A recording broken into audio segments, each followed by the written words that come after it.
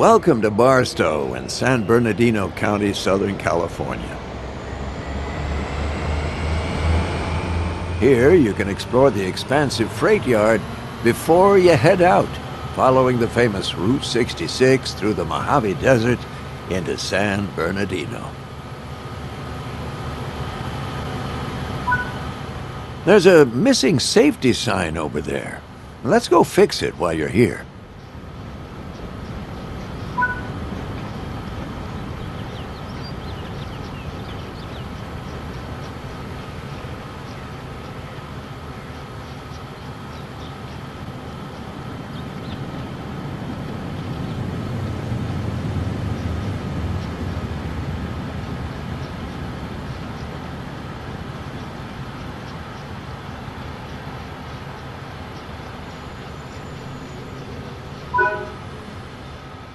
There are many more tasks to discover on this route.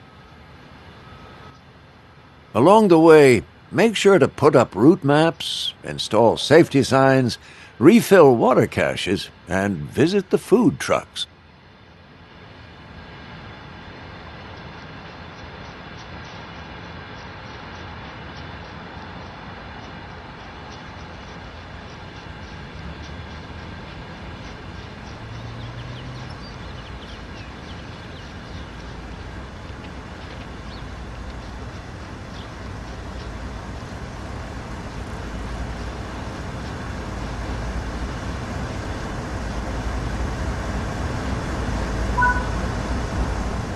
Today, we'll be riding along in this ES-44C4. Climb aboard and take a seat.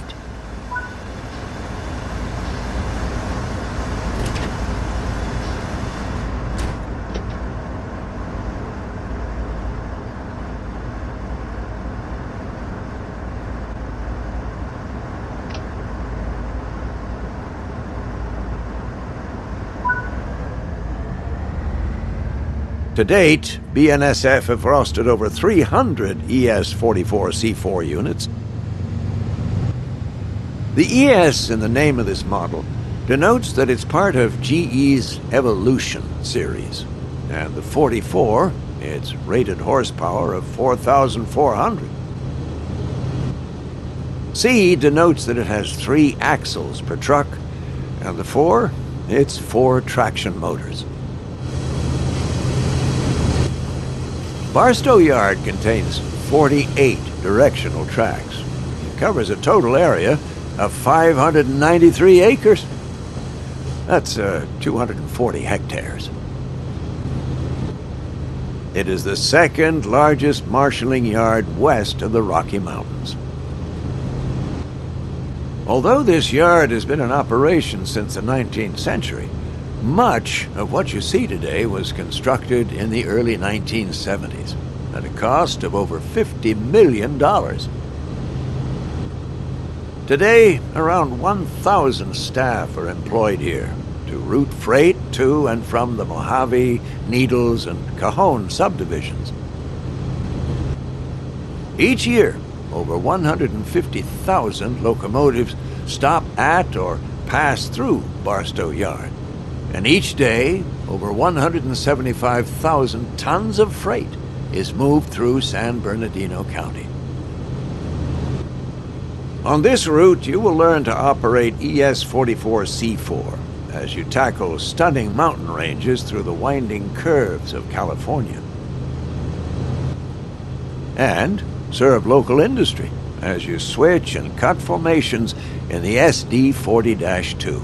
You pick the pace. This is Train Sim World, Cajon Pass.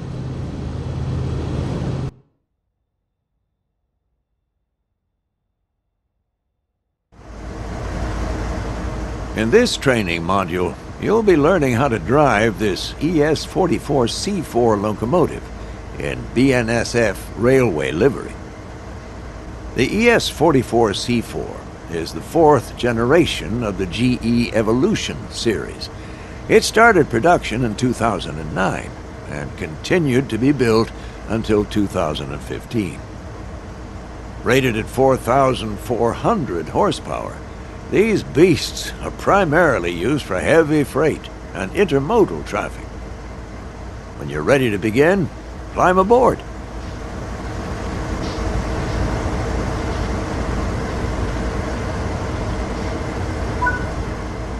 Sit in the engineer's seat.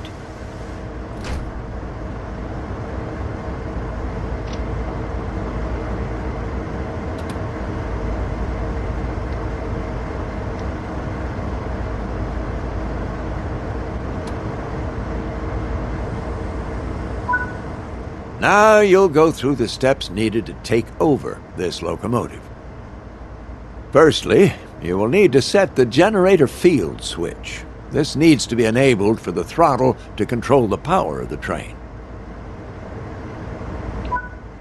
This locomotive requires the reverser handle to be inserted before operation. The reverser determines the direction of travel. Switch the front headlights on. Regardless of the time of day or weather, all locomotives must have their headlights on. When getting moving, it's worth remembering the following sequence. Independent on, auto off, throttle on, independent off. Let's go through that slowly and understand why. First, fully apply the independent brake. Now, this will ensure that regardless of anything else, your train won't move. Next, fully release the automatic brake. This will release the brakes on the rest of the train, but you won't go anywhere because those independent brakes are holding you. Now apply a small amount of throttle and verify that power is generated. Finally, release the independent brake and you'll start moving. This is a great practice to get used to because it'll help you with two key areas. The first is that you verify that the train will take power before you release the brakes. You don't want to find yourself without power and having to hurriedly put the brakes back on. The second is that having power applied as you release the independent brakes ensures that you won't roll backwards. On steeper hill starts, you may even need to start with more power. And this is something you can practice and get used to as you find yourself out on the railroad. If you have any locomotives on the rear of the train behind freight cars, you can press the banking comms button to enable radio communications with those remote units.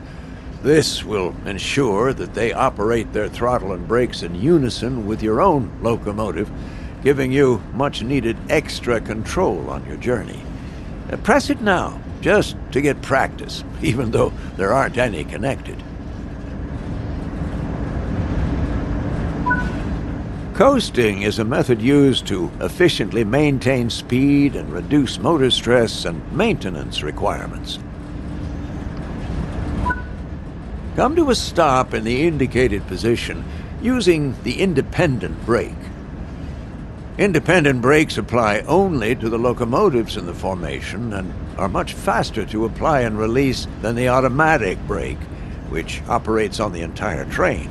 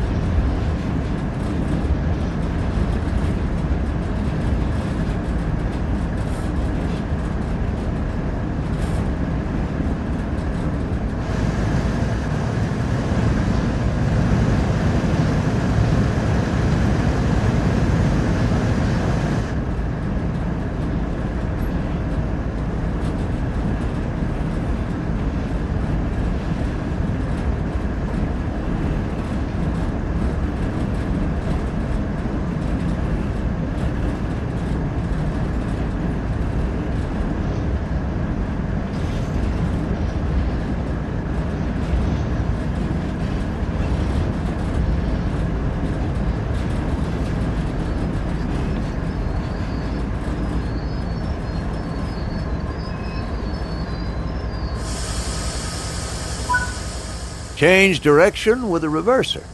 Then change the junction indicated, either by walking over to it or using the map.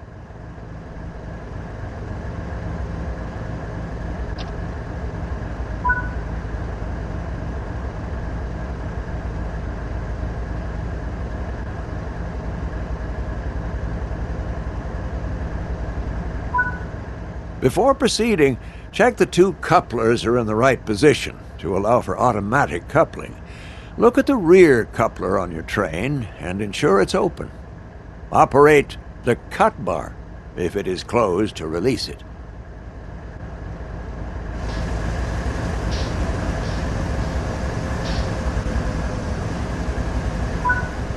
Next, walk over to the freight cars you're going to couple to and check their coupler knuckle is open too. Operate the cut bar here to open the knuckle.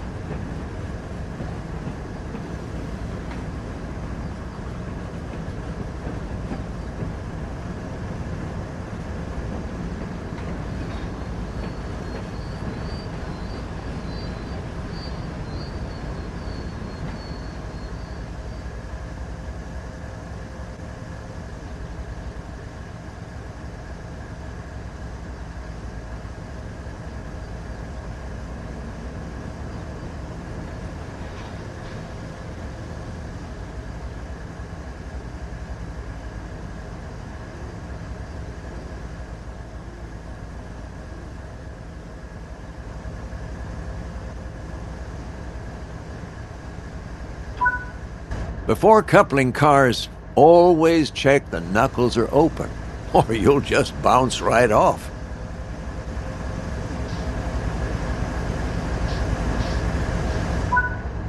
Okay. The junction is correctly aligned and the cars are ready to couple. Couple up to the cars by gently driving into them at a slow speed.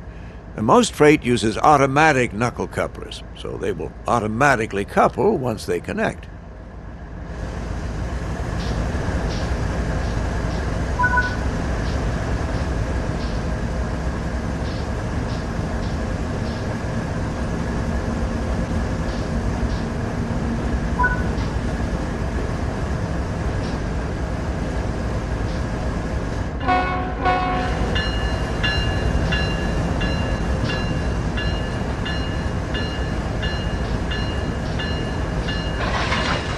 If your speed is too high, you risk derailing when coupling.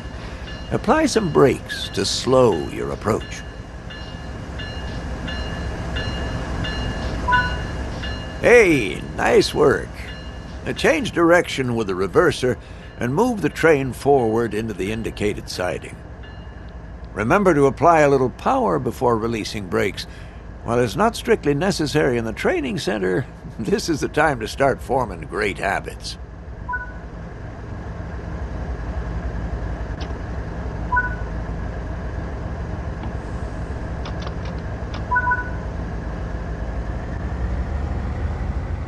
Since you have freight cars coupled, you should slow down using the automatic brake and get the extra braking effort from those freight cars. The automatic brake applies brakes throughout the entire train.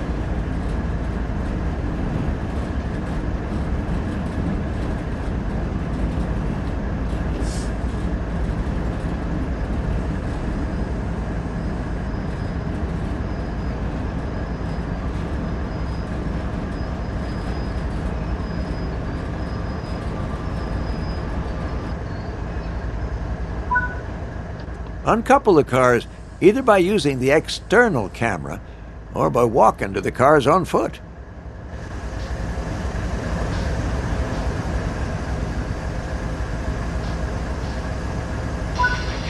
That's it for this training module.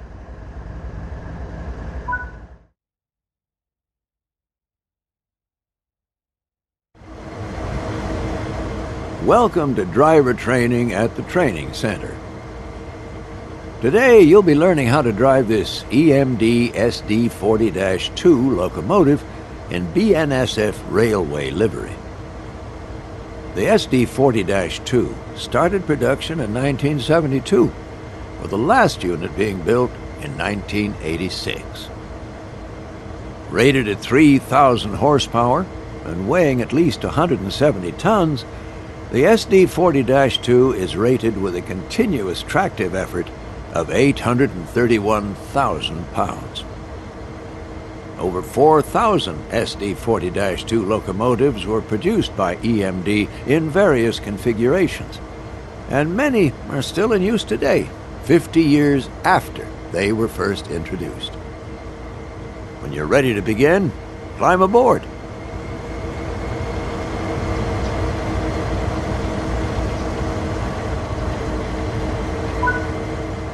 Sit in the engineer's seat.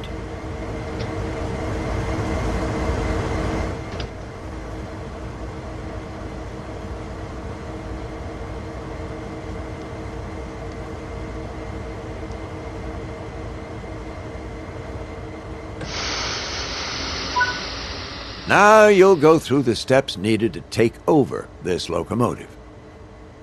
Firstly, you will need to set the generator field switch. This needs to be enabled for the throttle to control the power of the train. This locomotive requires the reverser handle to be inserted before operation. The reverser determines the direction of travel. Switch the front headlights on. Regardless of the time of day or weather, all locomotives must have their headlights on.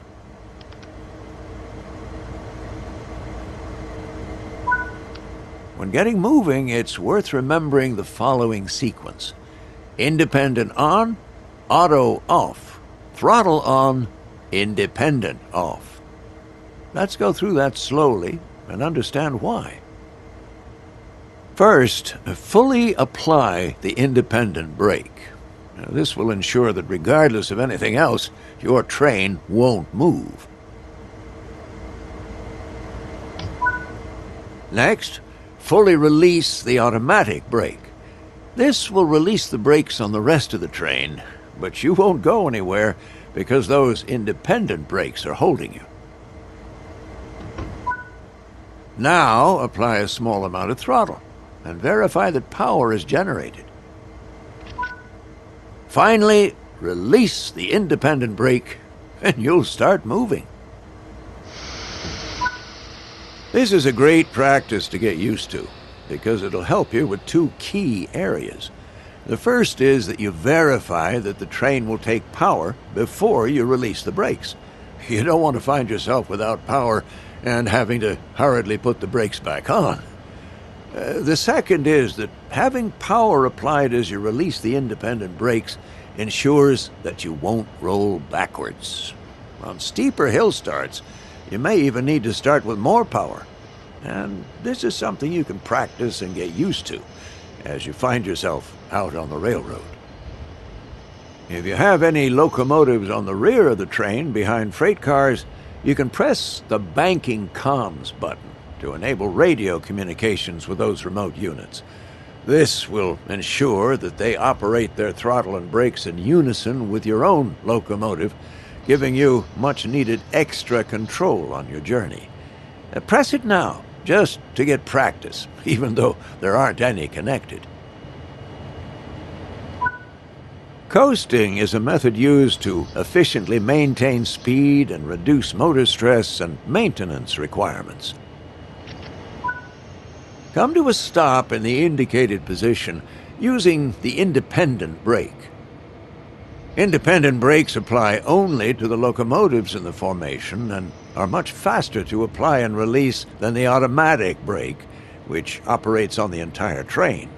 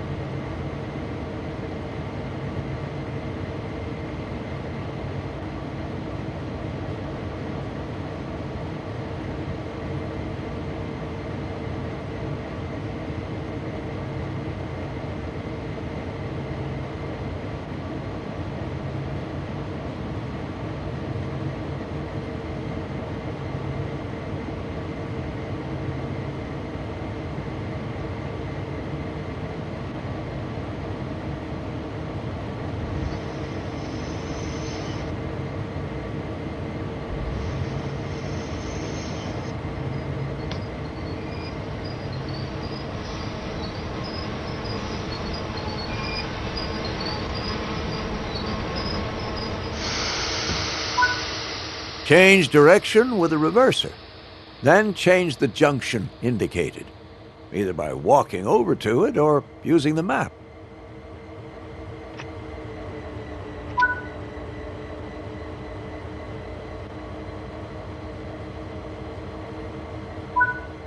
Before proceeding, check the two couplers are in the right position to allow for automatic coupling. Look at the rear coupler on your train and ensure it's open. Operate the cut bar if it is closed to release it.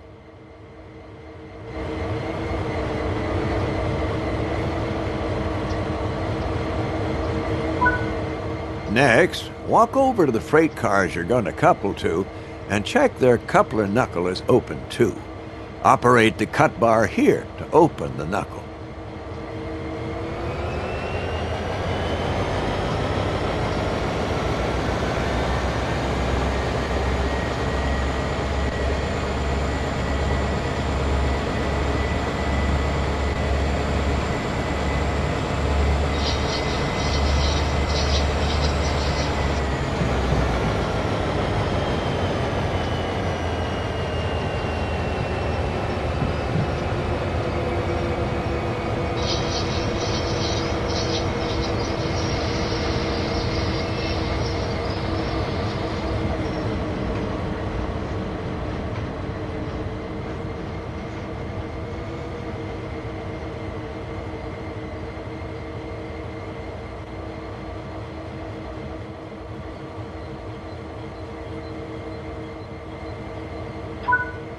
Before coupling cars, always check the knuckles are open, or you'll just bounce right off.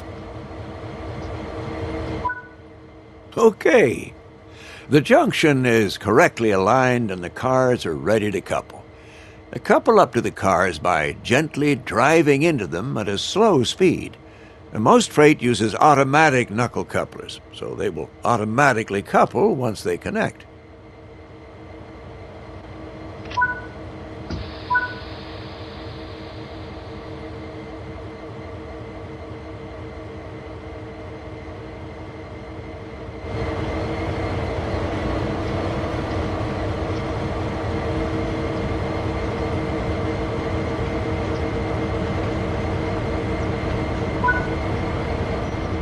If your speed is too high, you risk derailing when coupling.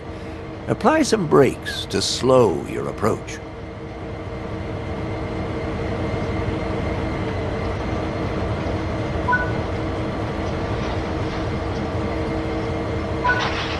Hey, nice work.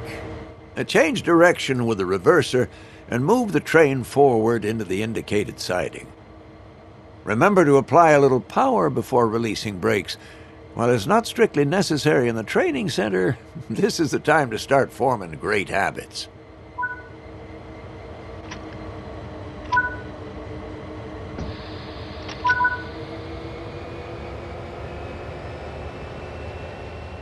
Since you have freight cars coupled, you should slow down using the automatic brake and get the extra braking effort from those freight cars. The automatic brake applies brakes throughout the entire train.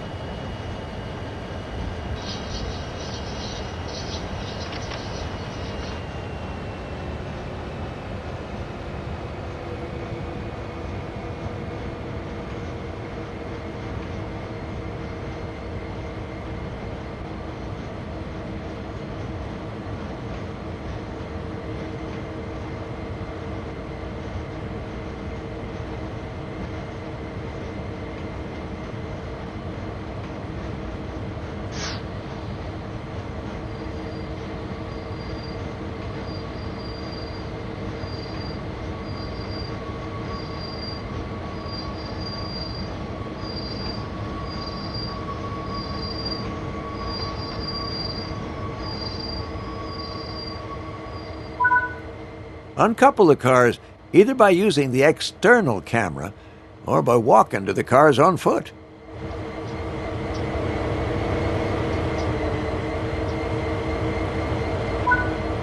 That's it for this training module.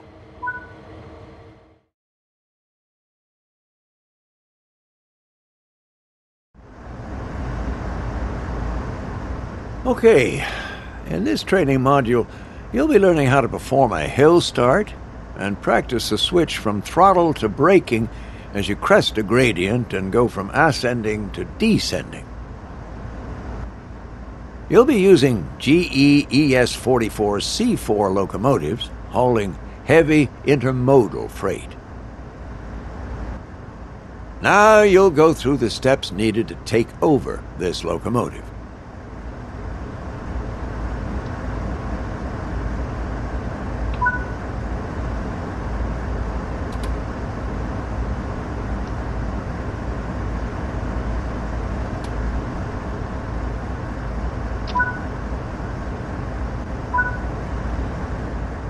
When getting moving, it's worth remembering the following sequence that was covered in the locomotive training modules.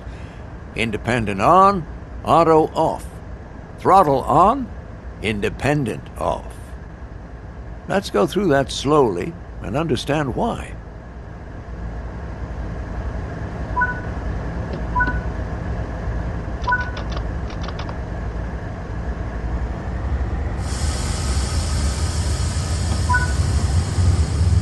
If you apply power too quickly, the wheels will slip.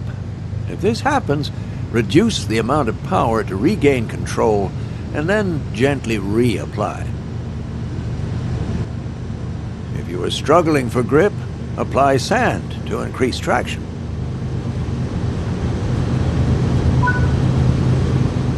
That's it. You're moving forwards under power.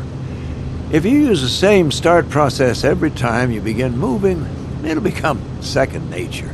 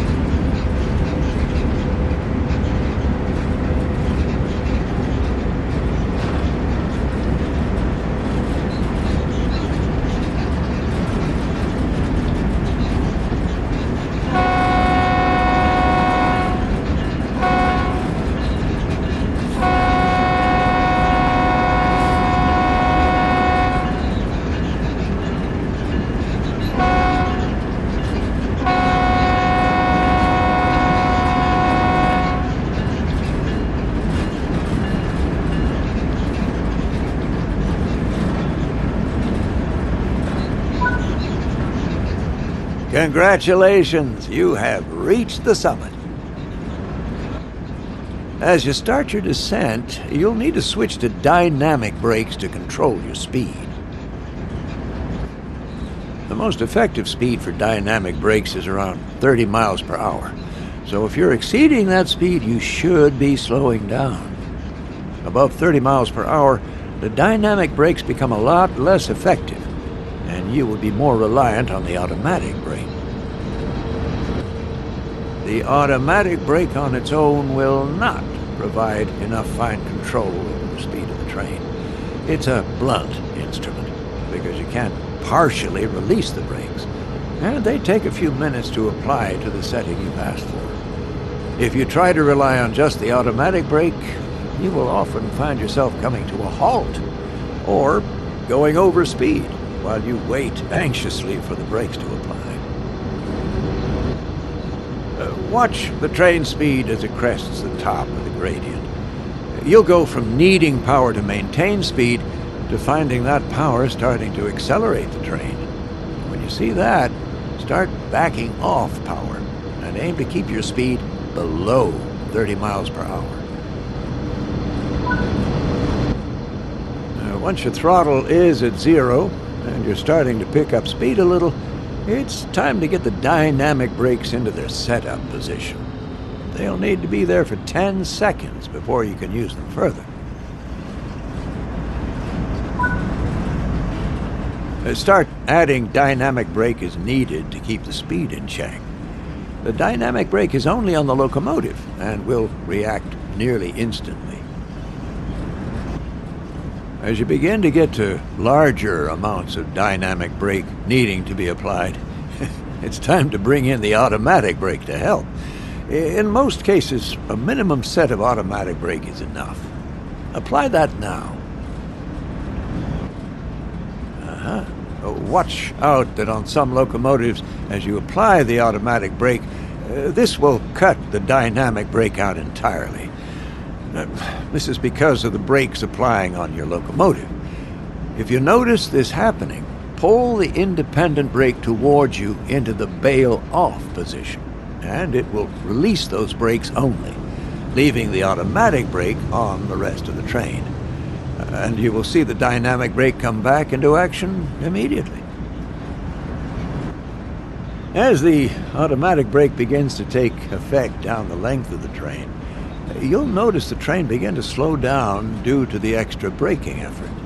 Gently dial back the amount of dynamic brake to compensate for this, and continue to try and aim to keep your speed around, but not exceeding, 30 miles per hour. If you find that full dynamic brake is unable to hold the train speed, add a little air with the automatic brake. Wait to see how the train reacts, and adjust with the dynamics as needed. Always work under your target speed of 30 miles per hour. If you find yourself chasing faster speeds, you'll need to take more substantial corrective action with the automatic brake. Okay, come to a stop up ahead using the automatic brake.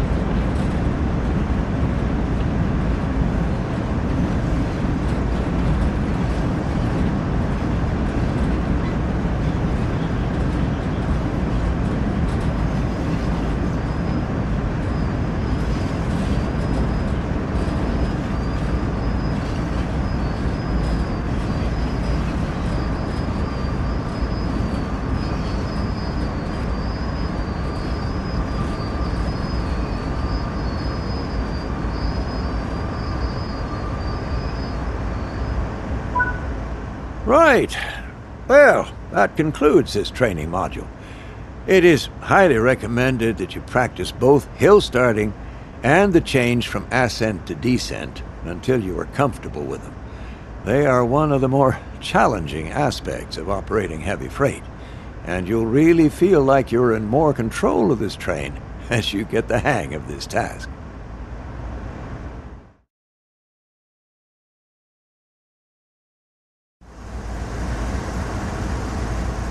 All right.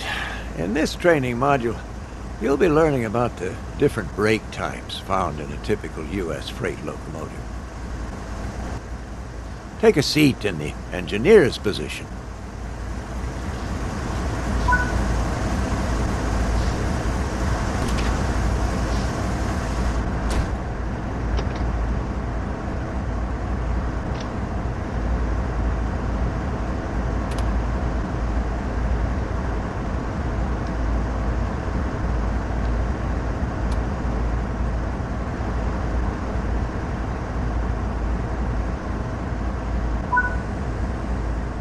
Now you'll go through the steps needed to take over this locomotive.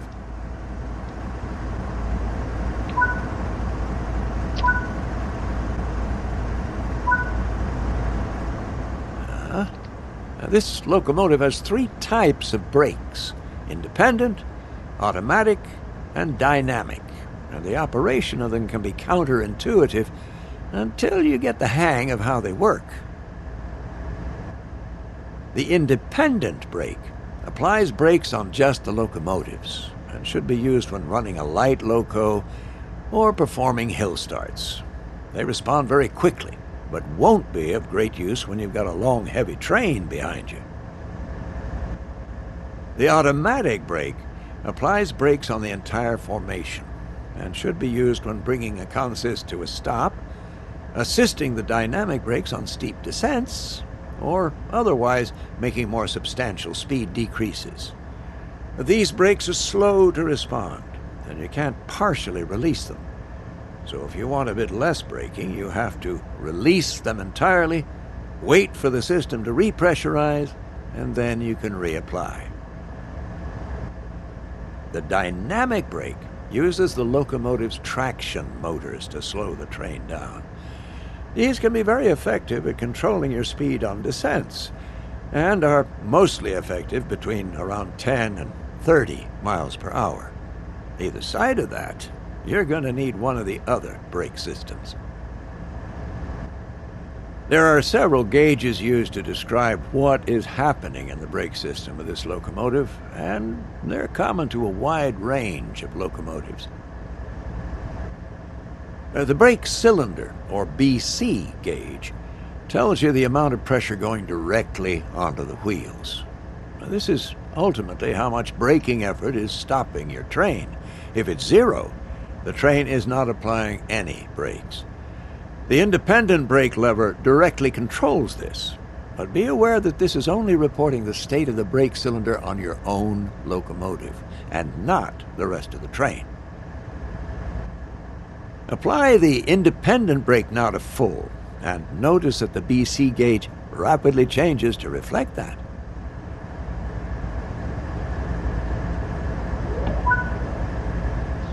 The brake pipe, or BP gauge, tells you the amount of pressure on the brake pipe that extends the length of the entire train. On U.S. freight, this is pressurized to 90 psi as normal. The brake pipe serves 2 functions.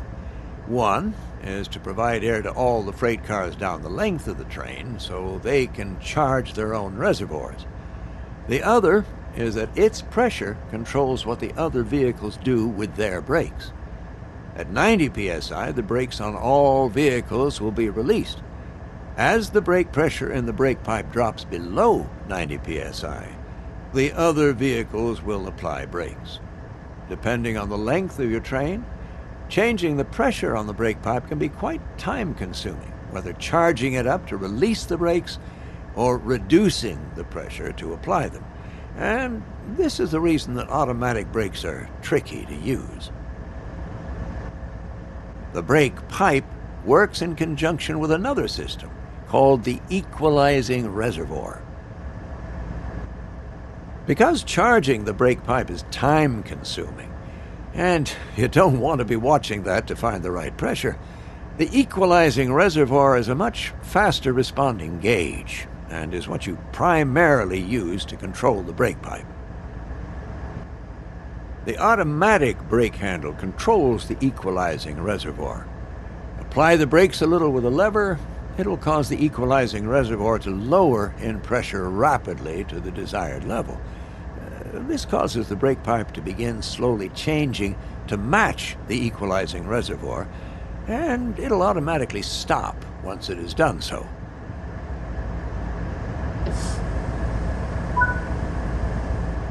Release the automatic brake, and you will see the equalizing reservoir rapidly rise back to 90 psi.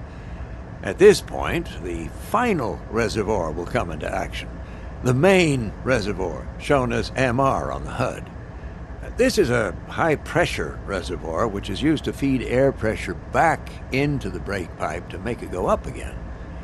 You'll see the brake pipe begin to climb, the main reservoir begin to drop, and periodically the compressor will start up to put more air back into the main reservoir until the brake pipe finally matches the equalizing reservoir again.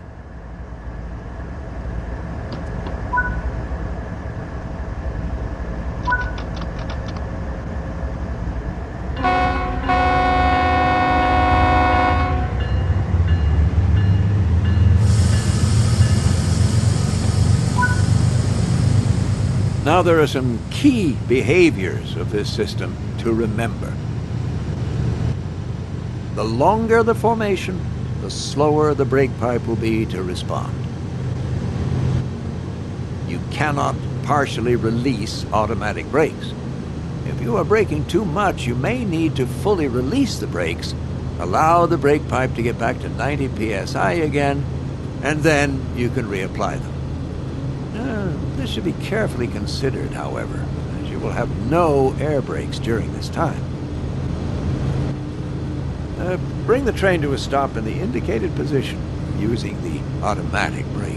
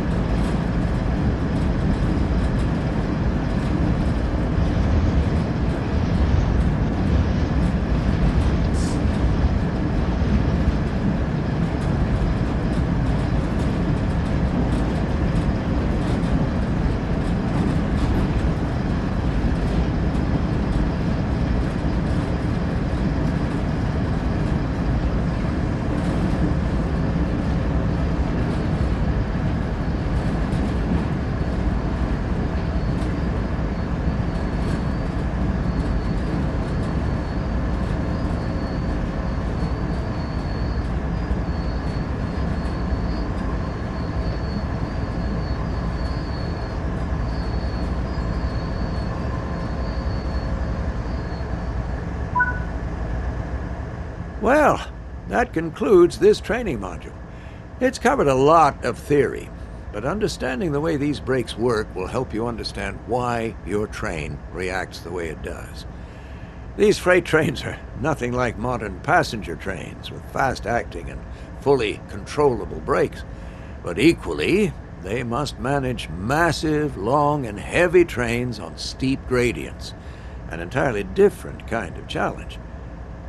Run this module again in the training center, and repeat it any time you need a refresher.